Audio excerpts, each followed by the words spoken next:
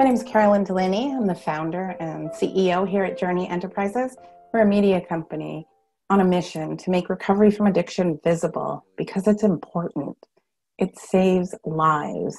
There are over 26 million of us in recovery, and we want those who are still sick and suffering to know that there's a path for them. There's millions of us here on the other side of active addiction, and that it's probable that people can and do recover. Our videos share personal, intimate stories of what people's journeys were like, going from what it was like to what happened to what it's like now, in an effort to let people know that we're here, we care, and that there's a way out. Visible recovery saves lives, and we want the world to know that. So if you have a story about recovery and would like to share it, please contact me, Carolyn at recovery-journey.com. I hope you enjoy our videos. Have a great day.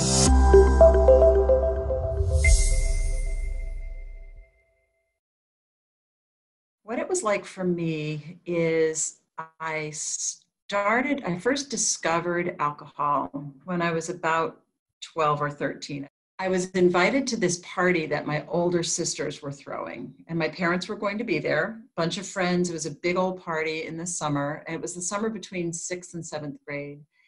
And my mom said, we're going to be there. You're going to be safe. Drink what you want. Just, have a good time. And I couldn't wait to do it again. I couldn't wait to do it again. I wanted that feeling again.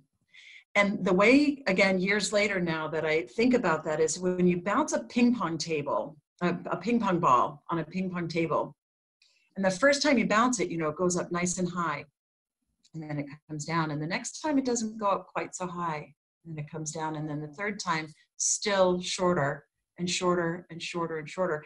And that's how I think about my drinking. So it started at that young age. And I would drink and drink and drink and drink over the course of decades, trying to get back to that high point of how I felt that night at that party, and never achieving it, and thinking, well, the next time, this solution worked that one time, it's going to work again.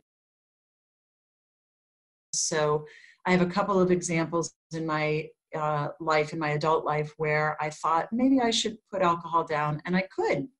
And it was no problem. Like, I didn't miss it. I didn't have any cravings.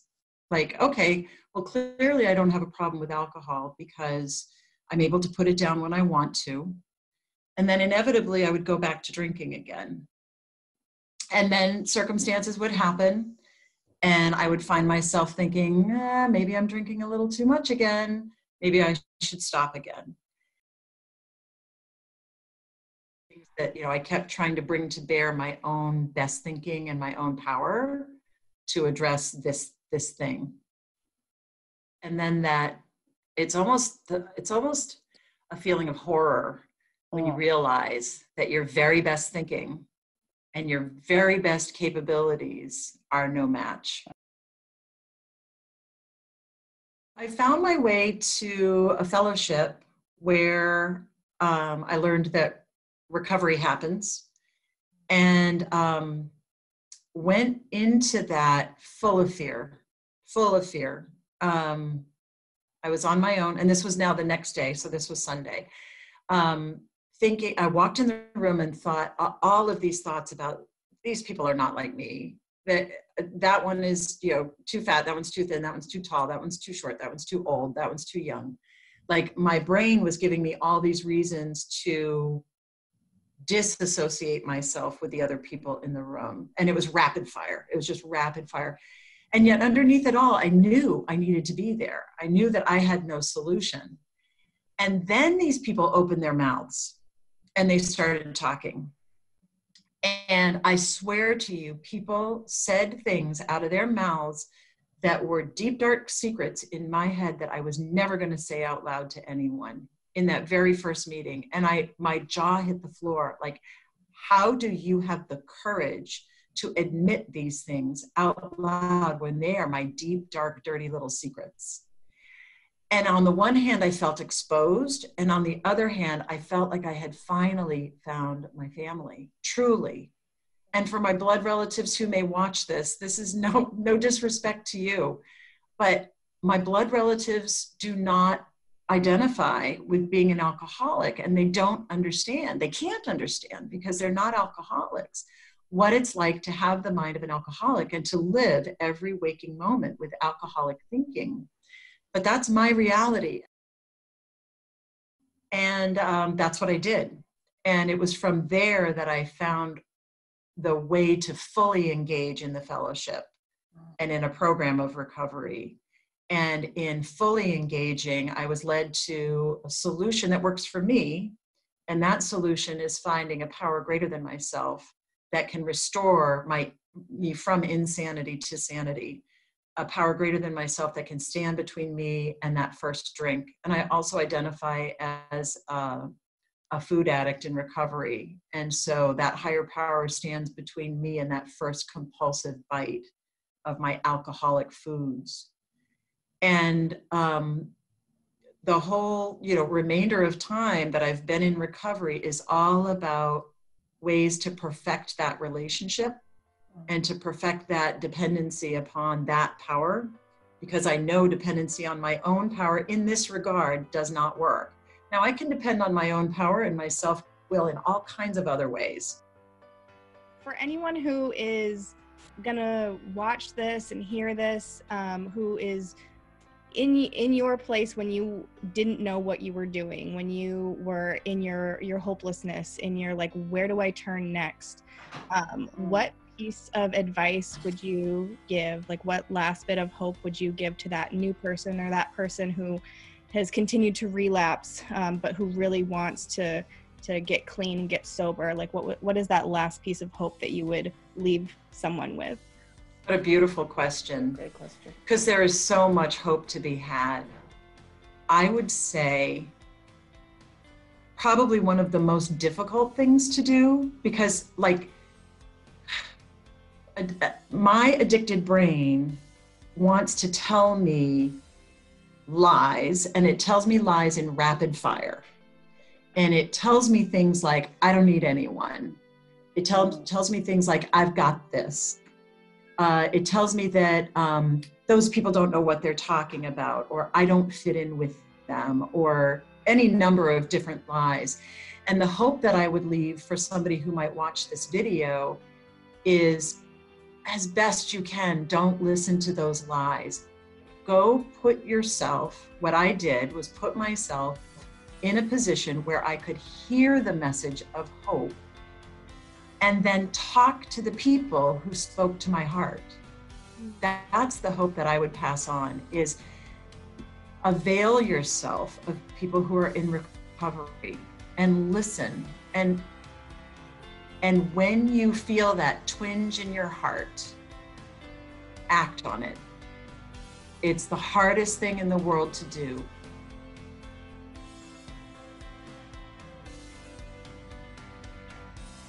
Avail yourself of the people who have hope and let them know that you need it. And we will give it to you freely and gladly and with a happy heart.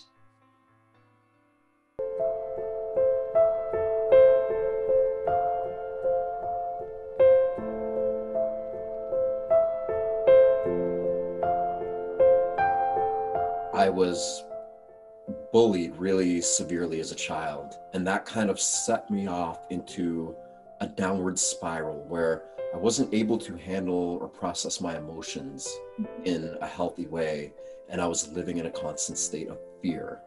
I was always waiting for the next bullying incident to happen. I began making some decisions that led me further and further away from my holistic or authentic self and into drug use. And it was like, drugs was like, oh my God, great, something that can cover up the pain, but it escalated. And even when I got completely addicted to heroin and cocaine and crystal meth and pills and everything that goes with being that level of an addict, it was never enough. You know, no matter how I would feel and what it would do, it was never, ever enough. And eventually it got to a point where, you know, I had overdosed many times. I lost some of my closest, nearest and dearest friends, and knew that if I didn't wake up and cut this out, then my time was gonna probably come quicker than I thought. And I remember making a decision that with such firm intensity that I'm going to change now.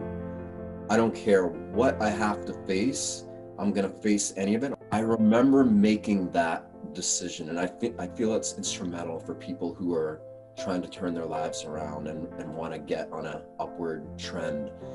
You have to make a decision with such firm amplitude, with such firm decision-making power, that you are going to change your life no matter what. Because that decision keeps coming back into the periphery of your awareness, and it keeps checking you could say. I just got it in the sense that as long as I kept directing what little bit of intelligence I had to this profound innate intelligence of my body, which, you know, I look at, I'm like, my body's way more intelligent than I am, you know? But I realized that by making a habit out of directing my attention to my inner world, meaning feeling my heartbeat, feeling how my body has all these beautiful, mind-blowing, awe-inspiring physiological and autonomic reactions and responses taking place. When I focused on that, I felt better, okay, especially as I started to really develop these possibilities within me. I got to a point where I was generating so many feel-good chemicals inside of me that no drug or addiction to past behaviors, emotions, attitudes could even come close to replicating this feeling. The reality behind all this is anybody can do this. Nobody is exempt from not being able to do it. We can become aware of by letting go of who we think we are, by getting into this state where our body is producing feel-good chemicals. When you know how to do it and you apply it with consistency, then the results start to become self-evident. And when the results come and you start to feel better than you ever have, and you start seeing the circumstances of your life reflect this internal state, then you are inspired to keep going and to keep cultivating and keep developing the possibilities that being in this state represent to you. What challenges did you face and what helped you? My life, ever since I got clean, my life just still wasn't quite right. I was making I never healed the root cause of my addiction. It's like I used all that energy to get out of the addiction. But then when I was like, okay, I made it, I survived, I never addressed the root cause of it. I conjured up incredible willpower, and that I stuck with it, and that I was able to get through something that was really, really difficult at the time. But the reasons why I did it were still there. And it wasn't actually until I got arrested and went to prison for selling marijuana. And I spent 3 years in there.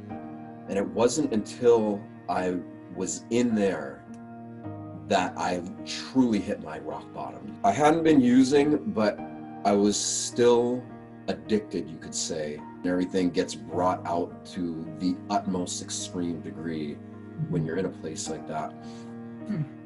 And I had no choice, essentially, but to live as a victim or to find a way out of it. I made that decision that I was going to love life and love my existence way more than I was my addiction.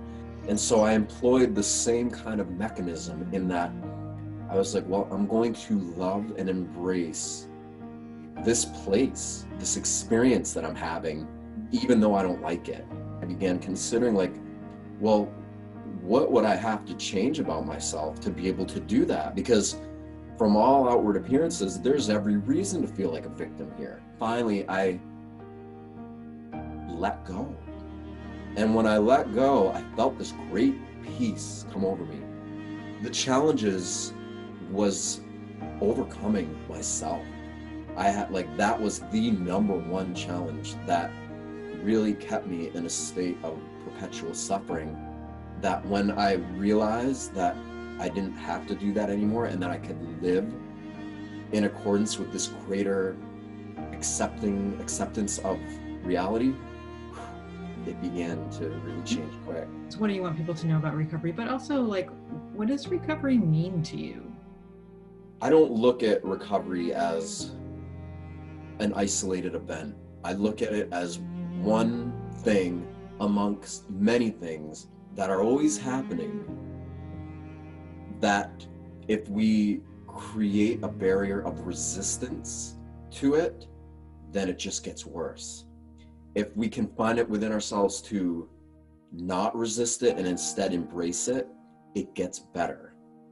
That really is something that is part of a much greater system that we aren't able to comprehend with our normal senses. But that when we trust it and embrace it as something that's trying to teach us something greater than we had the capability of recognizing when we were stuck in our suffering, then it allows the process of recovery to take on a much greater meaning and almost become something that, aside from all its severity and seriousness, that is something that can truly be a teacher. It wasn't easy, but it was simple. To me, recovery it's one step in the greater recognition of this process, because I know as an addict, I wasn't doing it to just cover up my pain. I was seeking something greater. I was seeking a way to transcend my own limitations, my own feelings of stagnation, my own limited awareness. I just didn't know how to do it in any other way at that point. And so drugs just became the necessary option because there was nothing else. There's this language about pathways to recovery. What's your pathway? The path is really one of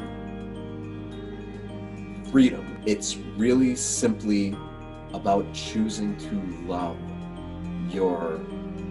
it's a reprioritization of values. It's one, you have to be honest with yourself, and it's like I said, number one is making that decision that you're going to change no matter what. That's the first thing, because it keeps coming back to that. Then from there, it's choosing to feel these feelings inside of you, this elevated state of being that you have the ability to generate from within you. So essentially, it is just a path of unification. It's a path of becoming whole within oneself. It's choosing to make the inner world of perception of self where the emphasis of value is placed. It's not about ignoring the external world. It's about creating a balance between the internal world and the external world. We give most of our attention to extraneous or outer circumstances, and we give so little attention to internal states of being. So when we reshift those scales and start placing a lot more emphasis and attention upon these internal states of being, then the outer world around us takes on a whole new dimension, bringing yourself into a habitual state of presence that we start to shed all of the past, all of the old beliefs, behaviors, actions that are hardwired into our perception of self and reality. But it's in becoming present that we shed all those things and let them go and liberate them, because they're just old energy. When you're in that and you know it is and you feel like it, you keep creating intentionally, you keep creating circumstances and situations that further reinforce you being in that state of presence, and that you then learn how to sustain as a result of that. You know, as a police chief, I've been at many scenes. You see the dark side of things. People have passed that I've had to go to, and I've had to make notifications. And then I know, you know, my daughter and her boyfriend are struggling, was scared to death. You know how many sleepless nights I had? Journey Magazine made a difference in me, because those stories there are people that are in recovery doing great things. It showed me that there is hope in recovery. This Amplify Hope, the bracelet here, I have worn that every single day since I've had it. Keep doing what you're doing. You folks that are sharing your stories and talking about all the good work that you're doing gives that hope to recovery. People are living because of what you're doing. Keep the faith. We have a lot to work to do, but we are all coming together. We will work together. We are getting our communities together. We'll get our state together. And with the help of Rotary, we'll get our world together to work on substance use disorder and save some lives.